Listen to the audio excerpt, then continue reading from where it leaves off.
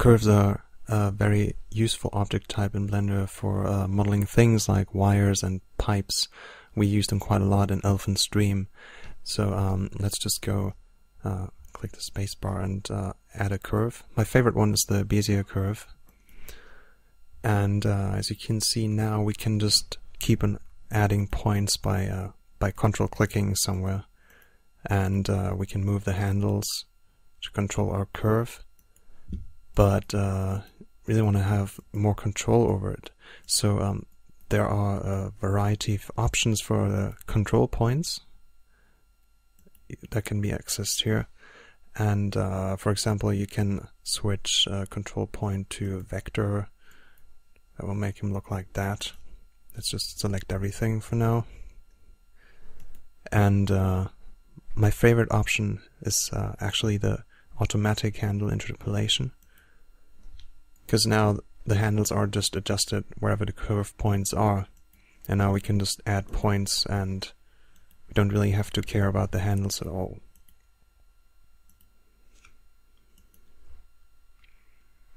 This is also extremely useful, for example, if you go to the edit buttons and you can see this little option down here.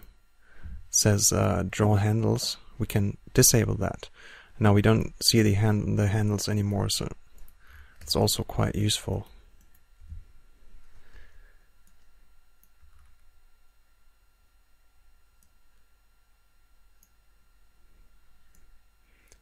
Now by itself the curves don't get rendered at all. So to do that we have to give them some thickness, and the easiest way to do that is just to give them a bevel object.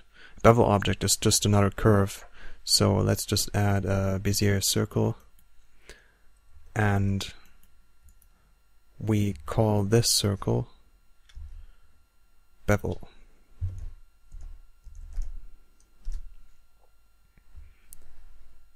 Let's just scale that down a little bit. And now the only thing we have to do is just insert that name here down in the bevel options. So BE tab completion is pretty useful. Enter. Now you can see the curve has some thickness to it, and we can even see that in edit mode.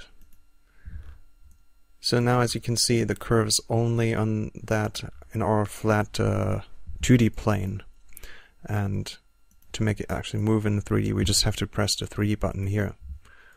Now we can move everything around.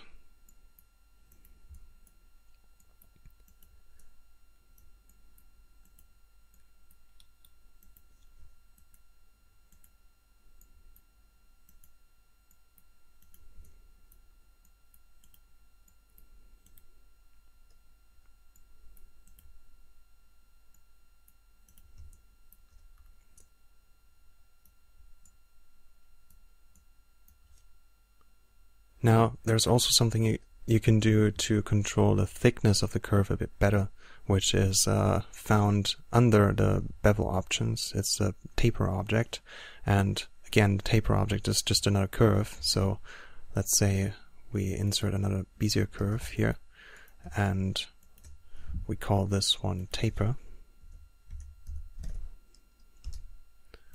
I actually misspelled that. Haha, sorry. Keep doing that quite a lot, especially when the screen is so far away as it is right now. Okay, taper, and we just insert that name here again, TA tab. Now this curve here, let's just enable the curve points again. Now this curve here just controls the thickness of that curve, so that's also really useful, especially if you want to model organic things like plants.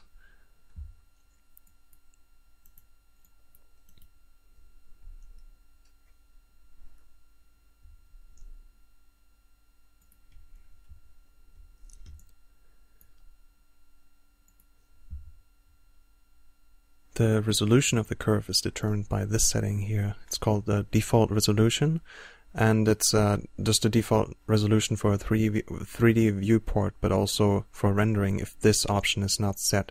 So if you want to have a different render resolution than let's say in your 3D view,